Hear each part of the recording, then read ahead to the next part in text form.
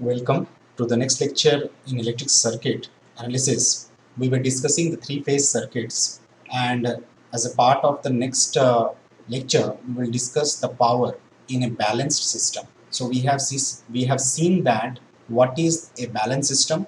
A system where all the three phases will have the equal magnitude, but the different phases for the source and equal phase for the load, that is known as the balanced system. So if you have the sequence as ABC, then the voltages of each phase can be written with equal amplitude, which is the maximum value, and with a phase difference of 0, minus 120 and plus 120. So we have a phase sequence of A, B and C. The current in each of the phases, that is IA, IB and IC, will lag the voltage considering the load to be lagging in nature. So we have some theta as the lagging load condition. So the instantaneous power P can be written as the sum of the power in all the three phases because the system is unbalanced. In that case, each phase will have the power which is product of the voltage and its corresponding current. So A, B and C phase voltage multiplied with the current will give its power in that particular phase. Now with the knowledge of the voltage and the current, we can obtain the product, and sum of all the three phases we can obtain the total power in the system. So the total power in the system after manipulations of certain step using the trigonometric rule, we get the final answer as 3 Vp Ip cos theta, which means that the power total in the three-phase system is basically 3 times the per phase voltage magnitude multiplied with the current magnitude and the power factor cos theta. Okay, and in this derivation we will require some alpha term, which is 2 omega t minus theta. So once we derive the total power in a three-phase system, which is remaining constant. So here we can see that total power in a three-phase system, that is the instantaneous power, is constant, whereas the single phase power is pulsating in nature.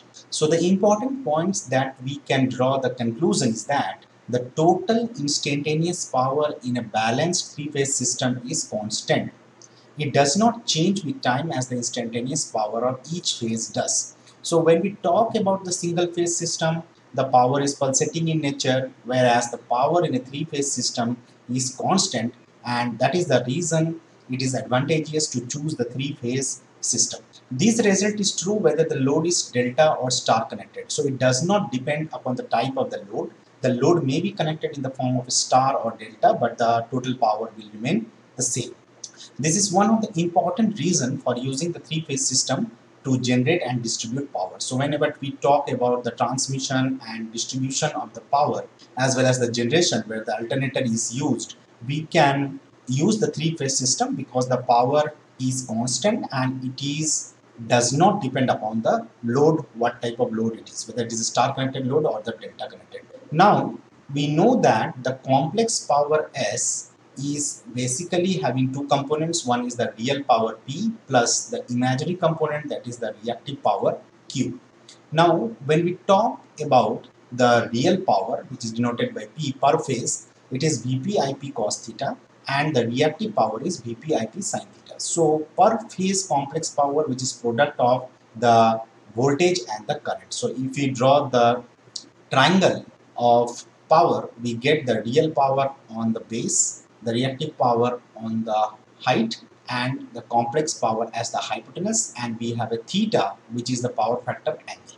So here the cos theta component comprising will have the real power, and sin theta component will give the reactive power.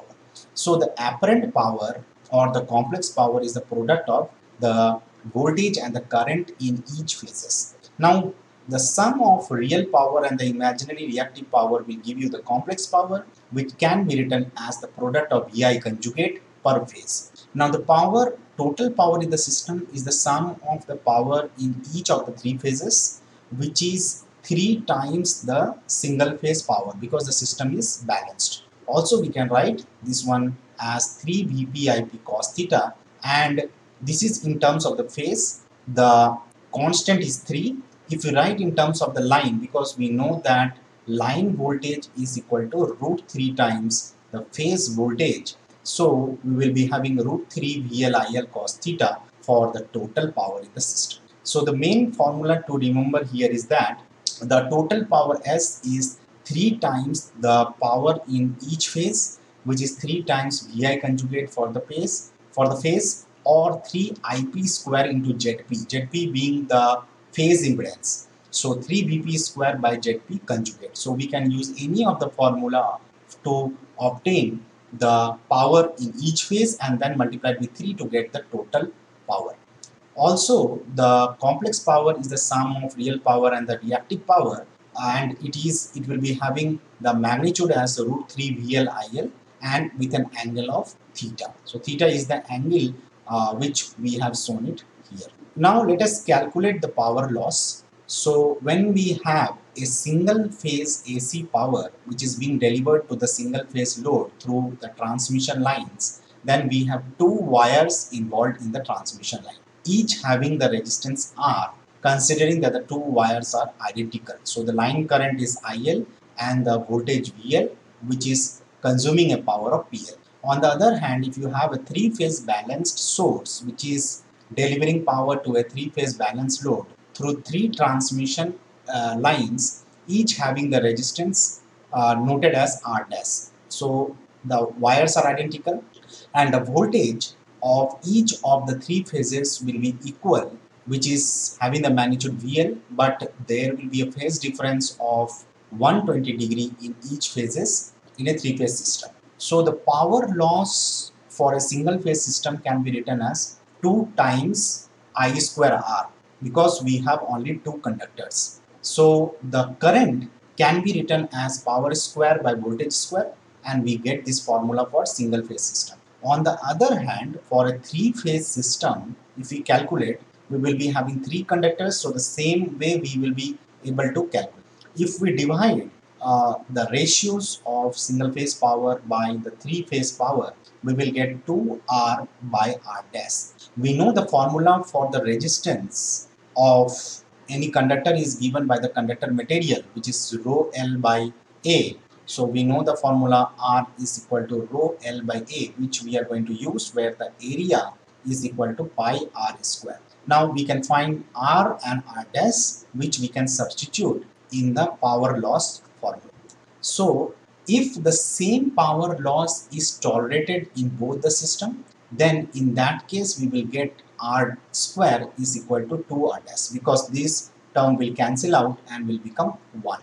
Since the same power is tolerated in both the system, whether it is a single phase or a phase. Now let us see how much material will be used for a three-phase system as compared to single phase system for the same power loss. So material for single phase divided by material for three-phase ratio we need to calculate, which we will get as 1.33 after doing the calculation. What does it indicate? It indicates that single phase system use 33% more material than the three-phase system. So if we use three-phase system, obviously less conductor material will be required, and hence the system will be economical.